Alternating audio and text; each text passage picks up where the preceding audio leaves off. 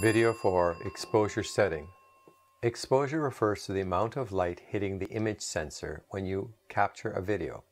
There are 4 ways to adjust light level. The iris opens or closes to allow light in or limit the light. It is expressed in f-stops. F-stops are fractions, so 1 over 5.6 is larger than 1 over 16.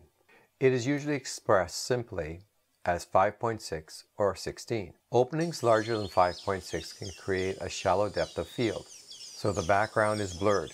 Everything remains in focus with a small aperture like 16. Shutter speed is usually set at twice your frame rate. If you shoot at 24 frames per second, set your shutter speed at 48 or 50. Slowing the shutter will allow more light in, but could result in a blurred motion. Speeding up the shutter attenuates the light but can result in a stilted image. Gain is the electronic amplification of the video signal. Too much gain will cause the image to appear grainy.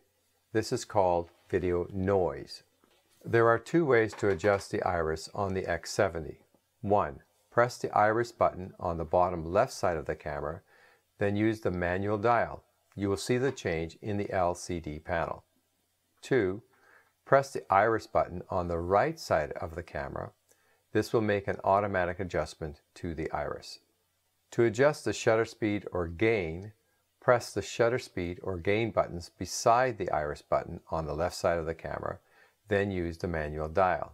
You will see the change in the LCD panel. ND or neutral density filters are like sunglasses for the camera. When working in a bright environment, you need to limit the light without using the smallest f-stop and the fastest shutter speed and the lowest gain. You can add an ND filter. The controls are located on the back left part of the camera. As you move from clear to 1/64th, each level decreases the amount of light entering the camera. When in doubt, it is better to underexpose. Overexposed or blown out images cannot be rescued in post. Histogram and zebra stripes assist you in adjusting your exposure. The histogram is a graphic representation of the grayscale in your image. Pure black is on the left and pure white is on the right.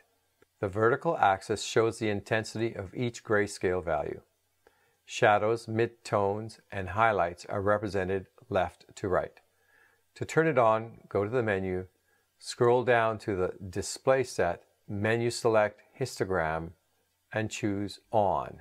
In the display set, choose zebra and set the IRE International Radio Engineer Units level. This sets the point when the zebra stripes will appear. Over 100 is blown out and beyond broadcast limits. I would recommend you set the zebra point between 75 and 90.